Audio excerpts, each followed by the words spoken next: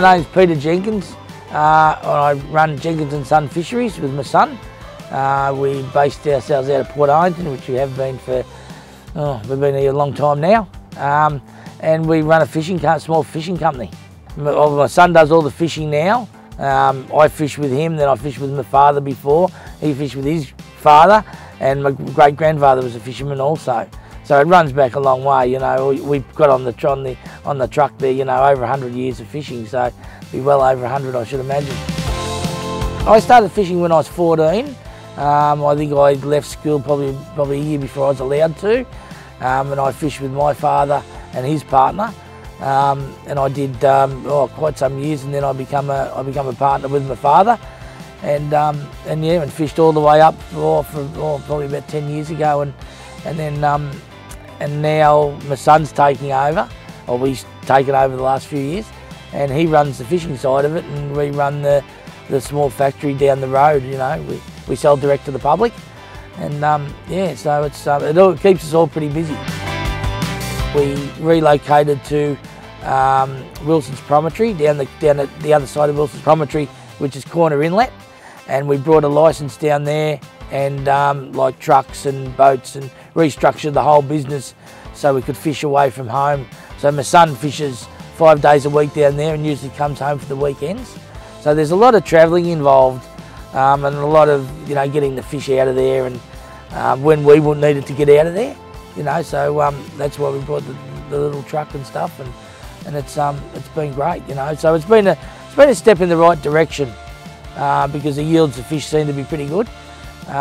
We've made a lot of nice friends, and you know, it seems to be pretty good.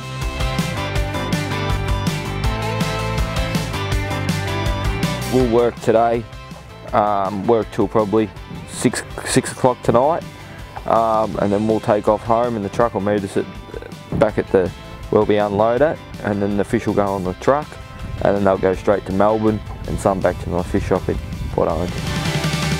What we sort of do, we shoot the net up into the tide, and then we tow the net down then and tow it into a circle, and then we sort of make the circle smaller and smaller and smaller by towing the net round and picking the other end up, and then when we get to the end, we got a cod end, and we push all the fish back into a cod end, and we purse all the net. We draw the bottom of the net in together, and then that forces the fish back into the cod end of the net.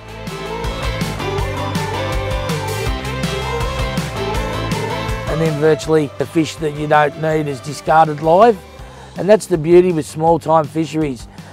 You're working shallow water. Everything that gets returned back into the water is alive. So it's a great thing for the environment. We're the greatest custodians, you know, for the environment, because we have to be. Otherwise there's nothing left, and there's no future for my son or anyone else's son that wants to join the fishing industry. That truck there will probably leave, you know, with a load of fish, and it'll come back into Melbourne, whether it be, you know, night time or, you know, night time. The market opens at 9 o'clock, so they'll start to unload the fish then, and then it's sold by 2 or 3 o'clock the next morning. So virtually, the catch can be sold virtually within hours. When Donna and I restructured the whole business, we had to the business had to start making money, of course. So we said, "Oh, sugar, where do we go? We actually need a little truck for transport, you know." So virtually that's what we did. We bought a little truck, a little Isuzu, and we went from there. And then it sort of grew, and then we found that we can't do without the truck now. So I've always wanted to buy a new truck, but never been able to. And we said, well, we're in a position to do it. Let's do it. We never had a hiccup with the first Isuzu. We bought it from like an auction place in Melbourne, and we didn't pay a lot of money for it. It was great, you know. We thought, how good's this? And I'd never had an Isuzu before, and it was that good. I said, oh, I've got to buy another Isuzu, and this is the best thing we ever bought. Like, it's comfortable, and it's great. You know, when you're doing a lot of miles, you want a bit of comfort, and yeah, look, I couldn't be without it. I could not be without it. So, you know, I mean, our business it doesn't evolve around that, but we just can't do without it now.